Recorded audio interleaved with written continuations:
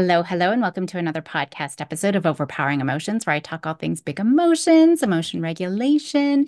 Today, I have a fantastic guest. I'm very excited to introduce her, Stephanie Elliston. She's a certified professional coach and the owner of the Steady Elevation, pairing businesses and individuals to elevate their potential. She is a self-awareness speaker and core energy coach with intentions of increasing confidence towards the desired outcomes. She's trained to remove the blocks and influences that prevent people from reaching their highest elevation. And the reason I wanted to really bring her on for our show is to be able to talk, as we're on this journey of resilience, being able to talk about different stages of resilience and how we can help promote that, modeling that ourselves as parents or educators or other professionals working with children, and how we can help children go through these stages to really maximize their resilience. So, thank you for joining me and thank you for tuning in. Well, Stephanie, thank you so much for being on the show today.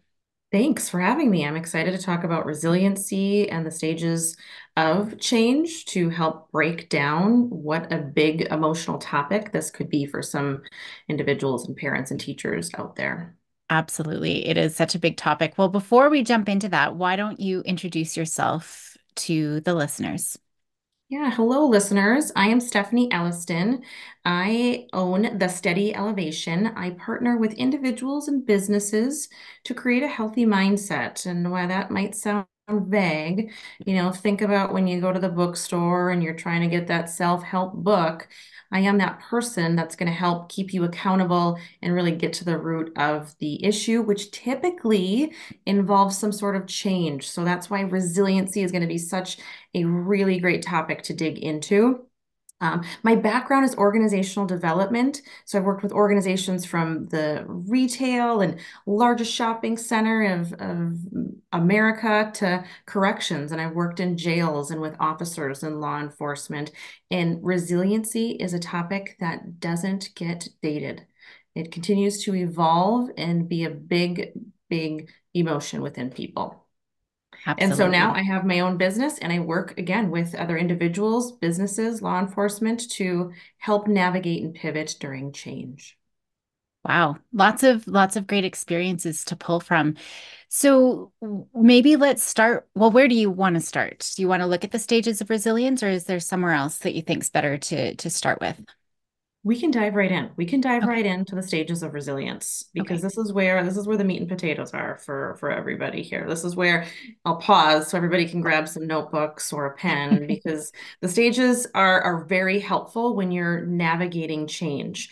And I like to tell people, think of like the stages of grief, right? So you have acceptance, like when you're in acceptance or when you're in denial and depression and bargaining, you can see that you can be like, okay, I'm rooted in this phase, but I know what's to come.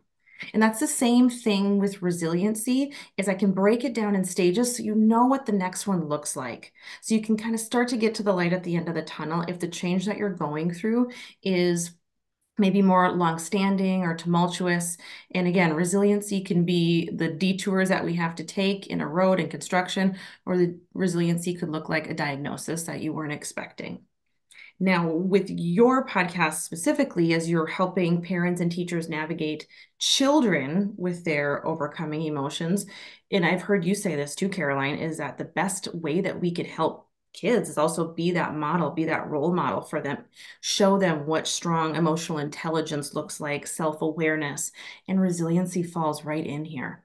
Mhm. So if you're noticing yourself or your kid, you're like, we just don't have resiliency. We just kind of panic and, get paralyzed when we have to go through that change. Rest assured, it is a muscle that we can build. So we're going to do that here today. So I'm going to break down the steps of resiliencies. And one of the themes of my whole practice is breakdowns lead to breakthroughs. So first step of resiliency when we find out that change happens is we check in with ourselves, right? We're wondering what's going on. How do I respond to this? What is my reaction? And then, you know what? And then we go into an asking questions phase. Before I do this, and Caroline, I apologize. I want to bring up a story here that might help relate some of these parents and teachers and listeners to these stages. Do you That'd be mind if I do great. that? Yeah, that'd be great. Great. I'm going to rewind before I go into the stages and share something that's just recently happened in my life from somebody that's very close with me. She is a cousin of mine, and I use cousin really loosely because she's like a sister. And like all of us, she had taken time off to take her 5-year-old into a doctor's appointment just to make sure that they were in their height and weight appropriate measurements. And she left that doctor's appointment with a diagnosis of a tumor and cancer. Okay. It was a lengthy appointment. But imagine a pivot when you're wanting just to take 2 hours or so off of work to check in and make sure that your daughter was okay. And it turns into something so monumental, you don't even know where to begin. Your life's flipped completely upside down. So this just happened in our lives 2 weeks ago. And so I'm watching her go through these stages of resiliency. And I want to be clear when we go through the stages of resiliency, it's not just a one-way arrow. We're going to fluctuate all over the map again, just like you would with stages of grief. Okay. So when I'm talking about the resiliency stages, I'm going to break it down into her experience. Okay. So the first one is checking in. So when she got that diagnosis right away, she is checking in with herself. How is this going to affect her life? What is going to happen to her daughter? How is she feeling? She's feeling stressed. She's feeling scared. She's feeling unsure. You're in a moment of just checking in when you hear this change. Again, this could happen in a quick pivot or a big, massive change like this. After you're in the checking in spot stage, then you move into asking questions. Okay, when is the doctor's appointment?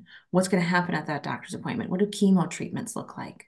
What does my life look like? How do I go to work? All right, you're starting to ask yourself questions to getting through that change, to trying to create sense of what your reality might look like.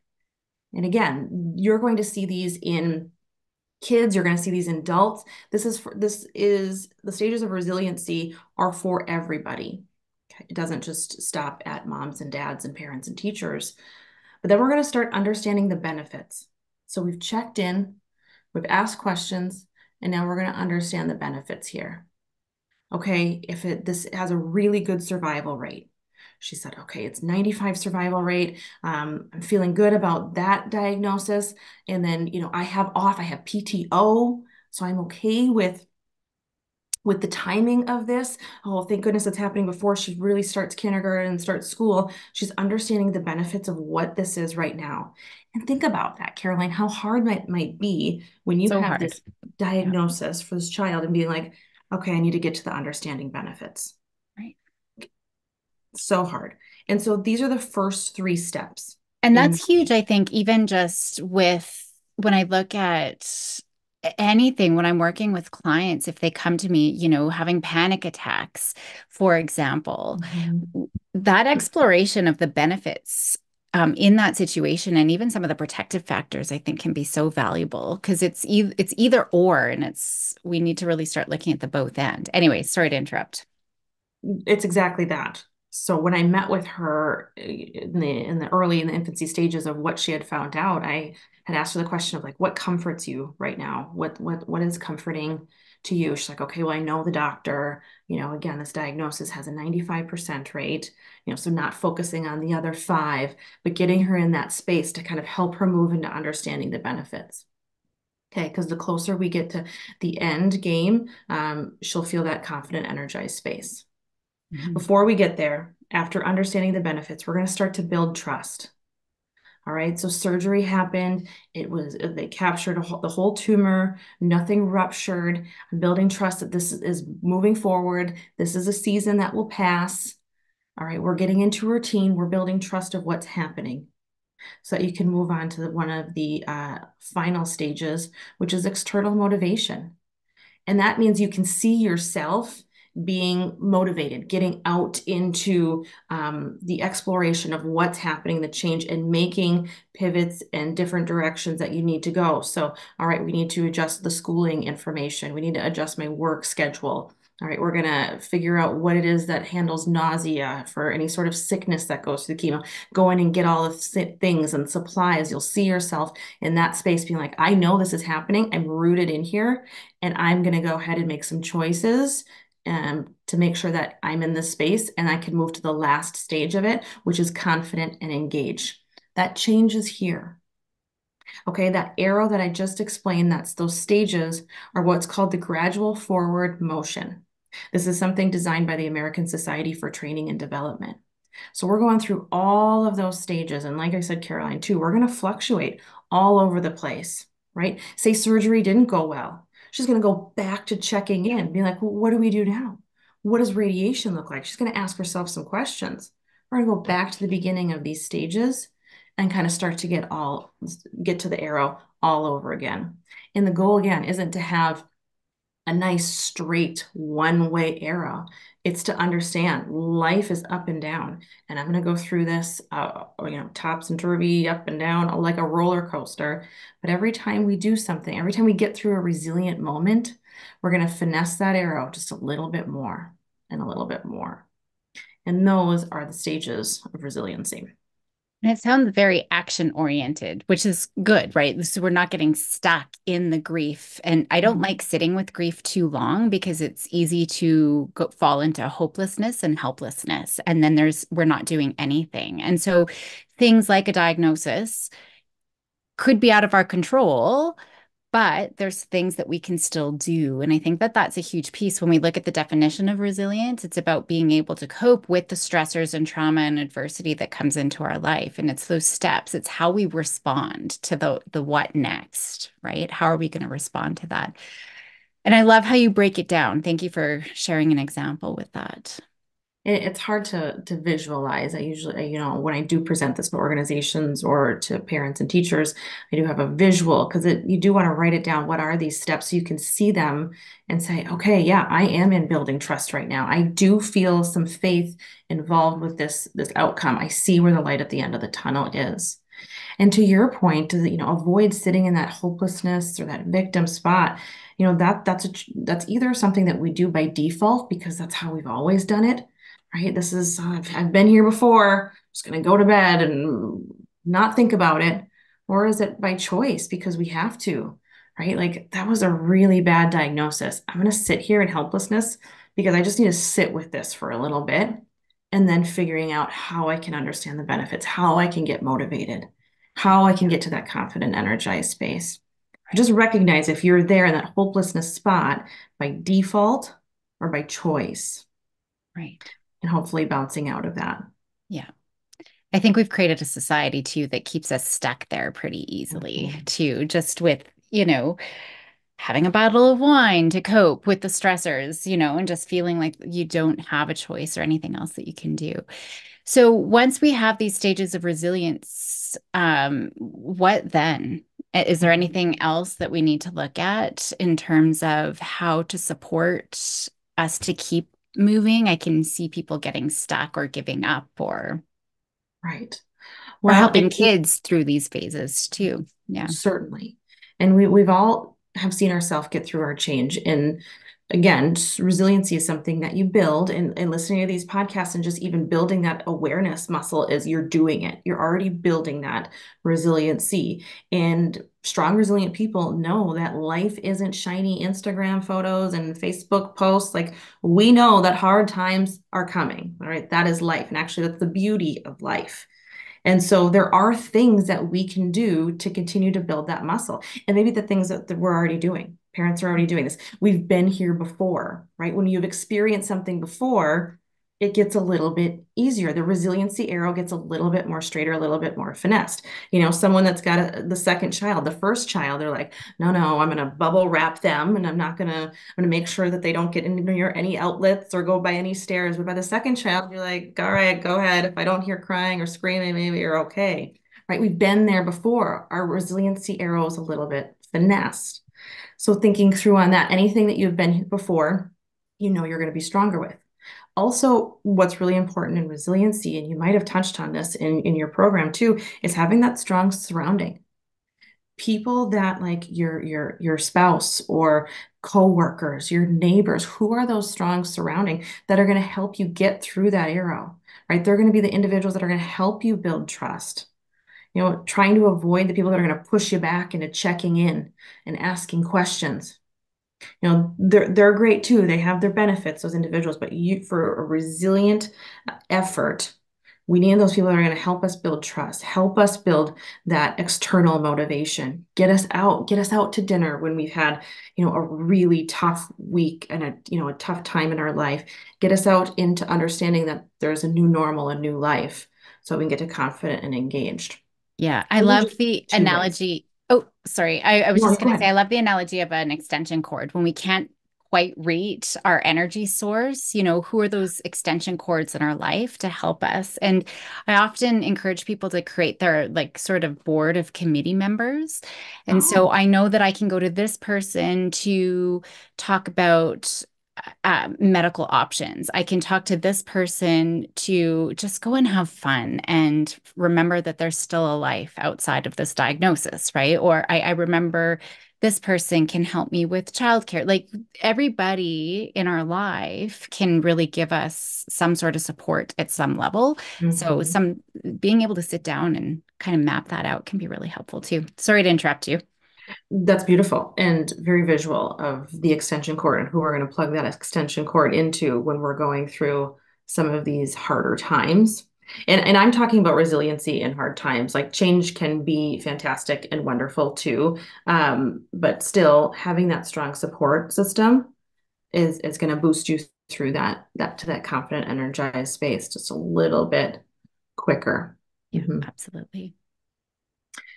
The other recommendations I do, and this might be lengthier and for a different show or a different time, but always practicing resiliency on a good day.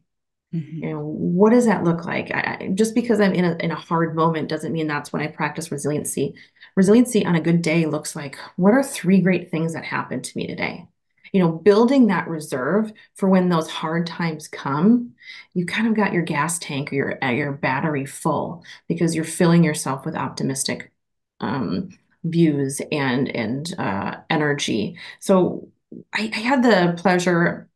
Again, this could be for a lengthier topic, but I had the pleasure of seeing Dr. Sexton. He is a medical professor at Duke University, specifically about resiliency. And he worked with healthcare workers. And this is pre-COVID, so things might be a little bit different, but work with healthcare workers. And he did this experiment for 2 weeks. He had them write down three good things each day. So each day, these healthcare workers had to write three good things. By the first week, they could see an enhanced resiliency and enhanced effort. But by the second week, he raised resiliency efforts from 49, or excuse me, 71% to, nope, sorry, 79% to 41. I'm going backwards. He That makes raised it from 41% to 79%. that makes more sense. Yeah. I know. It's like, oh no, it would backfired on him. No, it raised, excuse me. All good.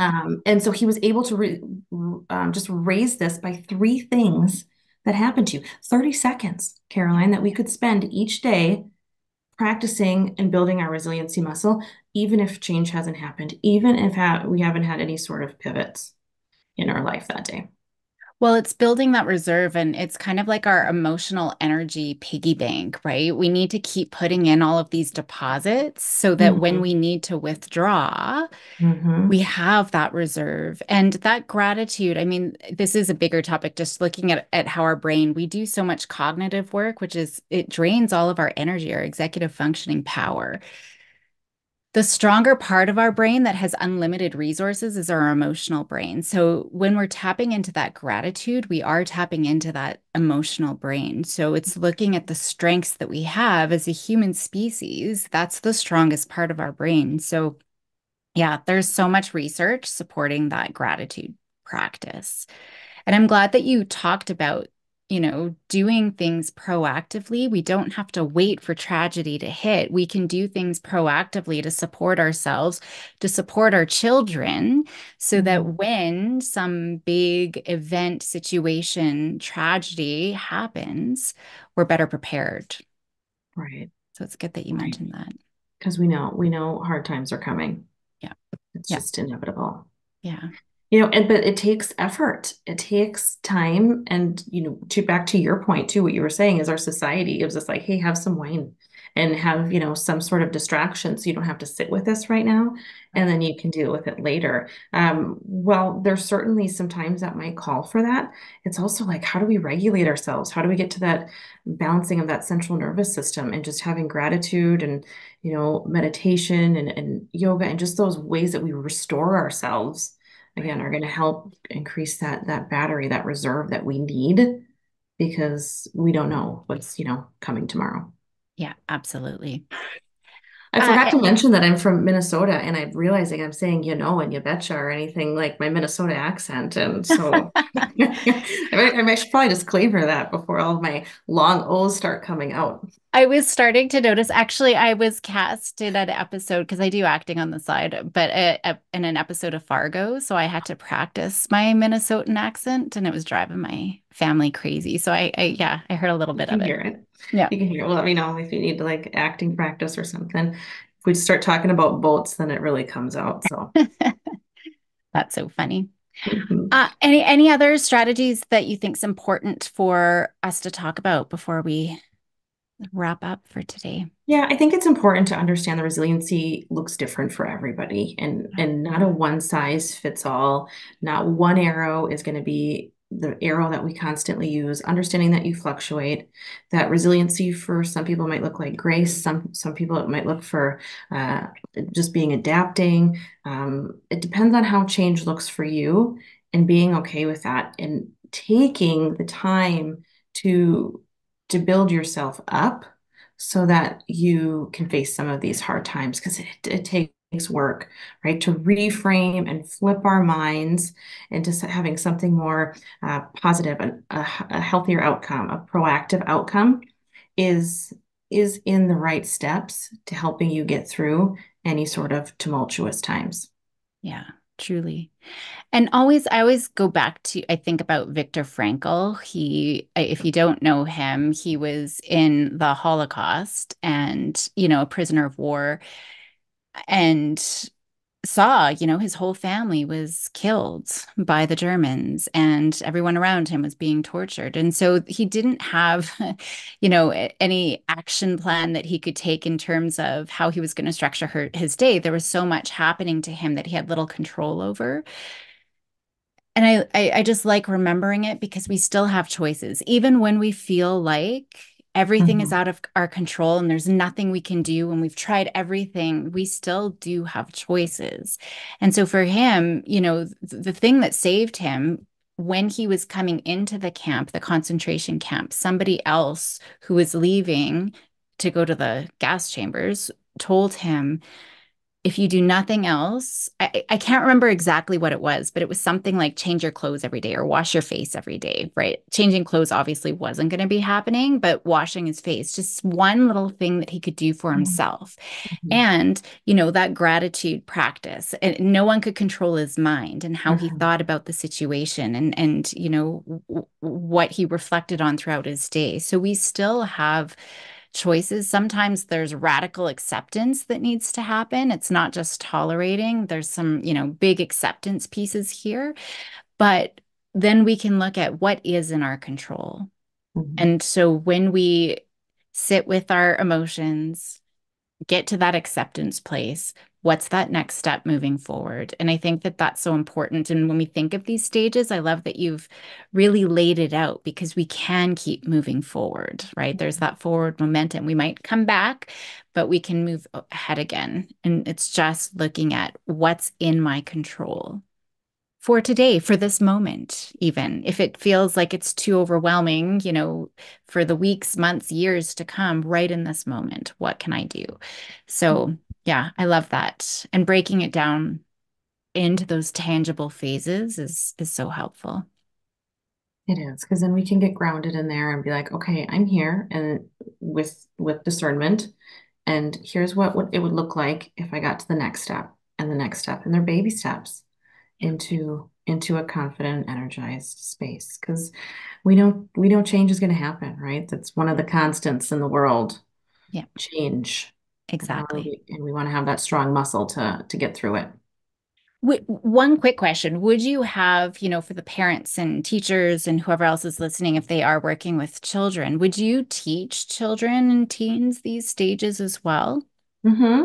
Yeah. Yeah, it certainly is applying to anybody. You can Right. see kids, sometimes kids are so resilient that, you can see like a 3-year-old fall down the stairs and you can see them go through the checking in, asking questions, understanding the benefits, building trust, motivation, and confident and engaged within like 4 seconds. They're like up and at them, right? But they're processing each one of those stages in their head before they go in. That's why some of them think like, am I hurt?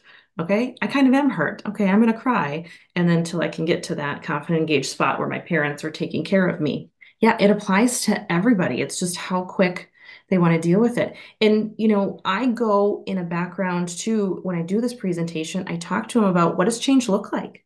Does change typically look like a storm to you? Like you have to take cover, there's a lot of damage, it's scary, but maybe there's a rainbow afterwards. Does change look Mhm. like a roller coaster? It's up and down. It's kind of exhilarating. I got in line for this change, right? Is change like new shoes? Where you're like, oh, look at my new shoes I got. I wonder if anybody will notice this change to me, or even Right. like a treat or ice cream. So it's interesting to really get aware of what has changed typically to you, and that could be situational. And that helps them kind of figure out, okay, this is maybe why I'm resistant to being resilient, or my gradual forward motion arrow takes a little bit longer to get through because change constantly feels like a storm for me. It's scary to take Right. cover. Yeah. That's so important. Yeah, that's a great point. Just looking at that change. And I just want to take a step back. I love the example that you gave with, a toddler falling down. One key piece is social referencing. Our kids will quickly look at us when they're not sure of how should I be responding in this situation. They turn to their caregivers or trusted adults. How should I be responding in this? And we have a huge influence in their capacity to build that resilience and to tolerate and cope. If we start freaking out, oh my gosh, right? Mhm. It can be really crippling. And so being able to be supportive on the one hand, but also confident. We don't have to have all the answers, but especially in situations where we don't know something tragic has happened and we don't know what the outcome is, but we're confident that we're going to figure it out. We're confident that we're going to move forward. We're confident that we're going to be okay. That's really important as well, especially when we are modeling this resilience for our children as well. Mhm. Exactly. And that's the end of the arrow, is that confident, energized space. So even as a parent watching someone fall, we're going through those stages too of this is some new change for me.